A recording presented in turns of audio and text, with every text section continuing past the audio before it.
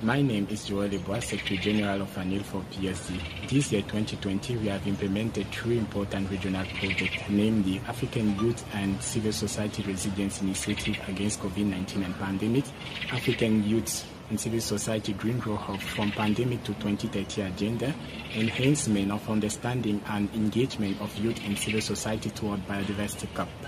This project mainstream education to sustainable development, human rights-based approach, gender, environmental and social safeguard, and they were guided by the theory of change and key principle of intervention, namely advocacy, capacity building, networking platform, green entrepreneurship, and mentorship.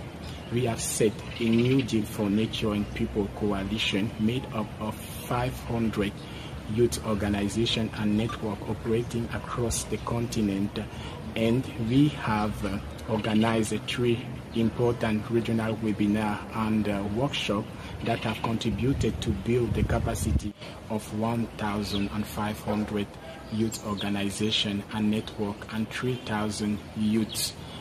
in thematic related to ecosystem safeguard. In their turn, they have built the capacity of 50,000 youths the continent. We have mentored and accompanied African youth organization and network in drafting and implementing 2 important position papers related to the post-2020 biodiversity framework, taking into account the challenges and the impact of COVID-19 and also the importance to promote peace, disarmament,